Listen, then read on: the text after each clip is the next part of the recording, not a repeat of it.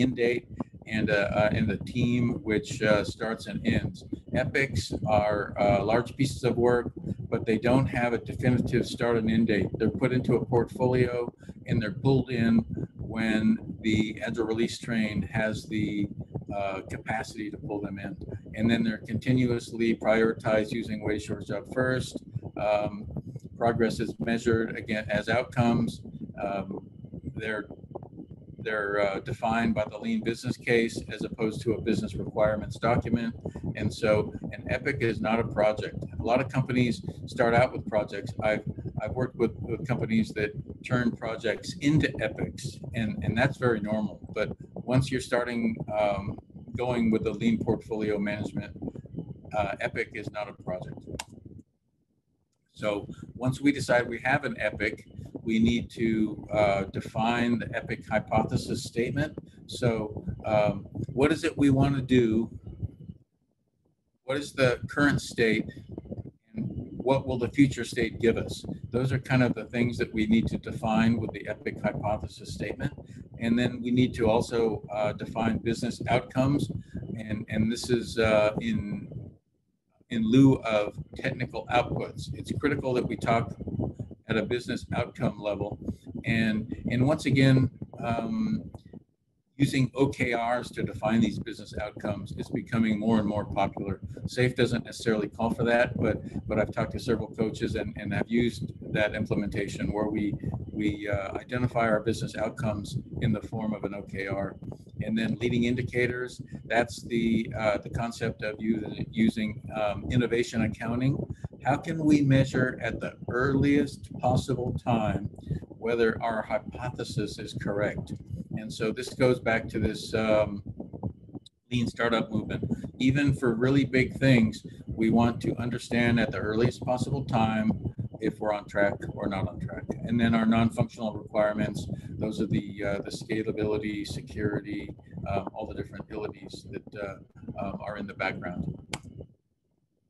So then if the lean portfolio management still likes what they're looking at, then it moves to the next level and it gets a go or no go. And so this is a 2 or 3 page document. This is as opposed to a several 100-page document. And so we're going to take that information from the epic hypothesis and then put it in here and expand it to a little bit more. You know, we're identifying in scope, out of scope. We're going to identify the minimum viable product in the form of features. We're going to estimate those features with a low precision, and that would be ideally with points. And then we add up those points, and that's going to be the cost of that epic in points. And so the go or no go decision by some executives is going to be based on points. So like an epic might be 1,000 points, and if you've estimated a point at $1,000, which is pretty typical, it can be a little higher, it can be a little lower, but that's a normal starting point. So 1,000-point epic would be $1 million initiative. So you think $1 million initiative better get approval at a pretty high level. And so that's where the lean business case comes into play. And so it's going to have this amount of analysis and decisioning. Then once it's approved, we need to identify our future vision to communicate to folks. And one of the ways to do that is a postcard from the future. If any of you have heard of the John Deere video, I would strongly urge you to go Google it or YouTube it. It talks about what farming is going to look like in the future.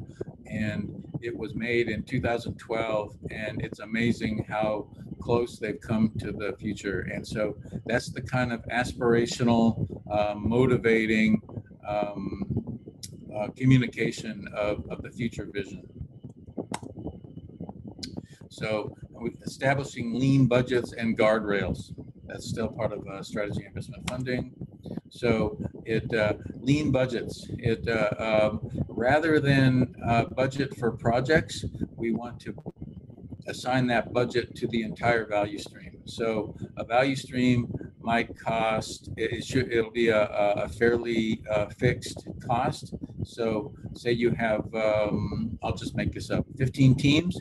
you add up the salaries of everybody on that Agile release train, and that's going to be your run the business cost of that value stream.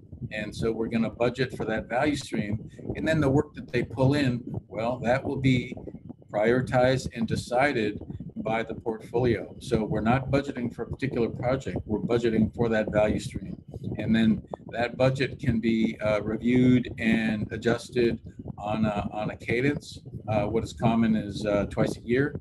So every 6 months, we'll take a look at the value stream budget and make adjustments as necessary. So like I said, we're going to get away from funding projects and we're going to fund the value streams. There's a lot of benefit to doing that. And so to follow through with the lean budget guardrails, we're going to do 4 different things. We're going to identify epics by horizon, and we're going to apply capacity allocation. We're going to approve significant initiatives with a lean startup, and then we're going to have continuous business engagement. So guiding by horizon. So that's where every initiative is going to be given a particular horizon. So like Horizon 0 is decommissioning. We're going to get rid of this old system. We're going to retire it in the next year. So we don't want to spend too much money on it. Horizon 1, that's going to be currently getting revenue or soon to be getting revenue. And then Horizon 2 is over the horizon, and then Horizon 3 could be far out in the future, but we still want to do some research onto it. And so at every on a cadence, you want to take a look at those large projects and decide what percentage of our funding is going to go into which horizon.